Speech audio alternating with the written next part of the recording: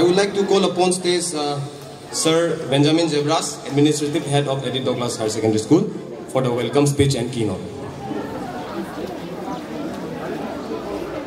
Respected Sri James A. Songate, respected Diakon Kaguna Rongmei, Explanatory Officer, I. Binod Singh, retired Headmaster, Human Rights Activist and Social Worker, Mr. Sudhir Dev, Social Worker, Chairman of Lakhipur Municipal Board, Mr. Mrinal Kanti Das, Circle Officer Jonathan Baipe, Barak Valley Hills Council Chairman Gideon Thomlin,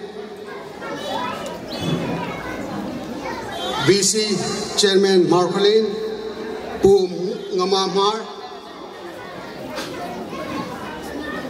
Mr. Somajit Chakraborty, Assistant Vice Principal of All High School, Mr. Anjan Nath, Principal of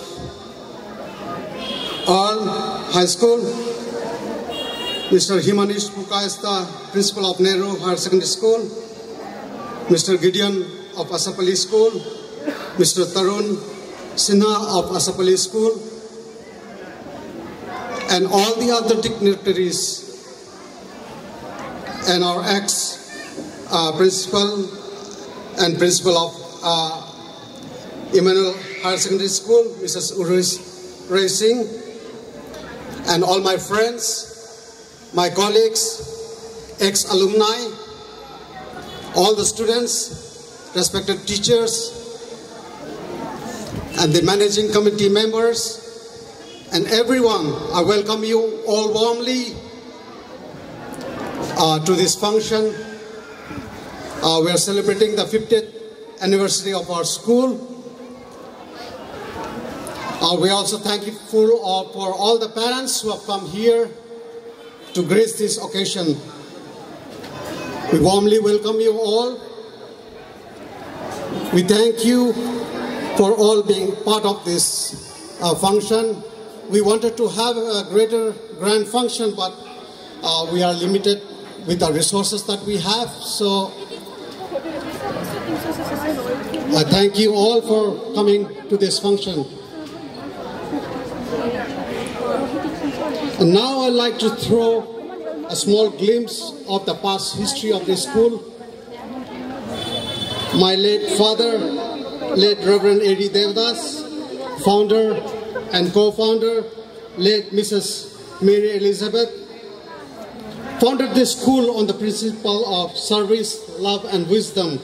The motto was service to mankind, service to the poorer classes, and with love of Christ. And while imparting wisdom, we have the privilege that Edith Douglas School took oath in 2nd June of 1972. Back then, you could just imagine how the school was like. There was no education, the government sector was weak, there was no, like the government nowadays is very proactive. But then, those days, the government there was no proper education system, so much of corruption in the system. Like Jawaharlal Nehru said in 1947, we are traced with destiny. We had nothing, we had no foundation. The education sector was rebuilt, everything was to be rebuilt from scratch. The British took away all our wealth. And here we are. And when my father and mother came here, it was no lights, no electricity. And in this situation, we saw that education, many of us left out from the education system. Hence the need to build a school. We had the privilege of being the first English medium school in the entire Lakipur subdivision. Initially, the school was started for the orphans, exclusively targeting the orphans of the Marcolin area, of the Manipur like South District area, covering some parts of Mizoram. So we were targeting all these three states, neighboring states. Orphans from those poor areas used to come, flock to our orphanage. For them, this school was started. And naturally, it gradually was opened up for the paying students so that we could cater to a larger section of the society. Thereby, Edith Douglas took oath illuminating the banks of the Barak River with hopes, foundation, expectation, and pride, providing English medium education to all the masses. There were times that my parents struggled to pay the salaries of the school teachers. My dad never wanted to borrow money from anyone. But here, my mother could not see that teachers are not being paid. She used to run to the Kabaliwala and borrow money to pay the salaries. And here we end up with debts. So this has been the way that we had, and God has been kind to us. We had been able to run this. Though my parents are not alive today, yet they may be proud to see the school is still standing and we are moving forward. And all the schools which have come after us have been some way or the other connected to us. There were teachers here who later formed schools, and we encourage, because we cannot limit school education to one area. There is room for everyone to grow. It's a healthy competition. As long as we have a healthy competition, I think it's fine.